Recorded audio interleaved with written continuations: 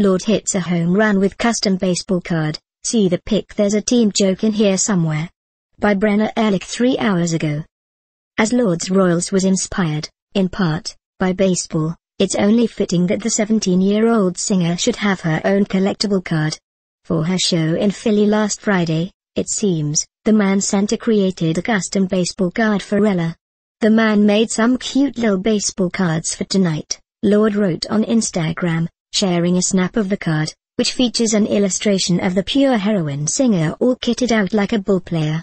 Although the purple-lipped one doesn't really seem like the athletic type, the homage is actually fitting. Lorde previously revealed in an interview with VH1 that her #1 hit was inspired, in part, by a photo she saw in National Geographic of Kansas City Royals legend George Brett, who spent his entire 21-year career with the team, led them to a World Series title in 1985 and was inducted into the Baseball Hall of Fame in 1999. I had this image from the National Geographic of this dude signing baseballs, Lorde said. He was a baseball player and his shirt said Royals. And I was like, I really love that word, because I'm a big word fetishist. I'll pick a word and I'll pin an idea to that. It was just that word and I was like, this is really cool.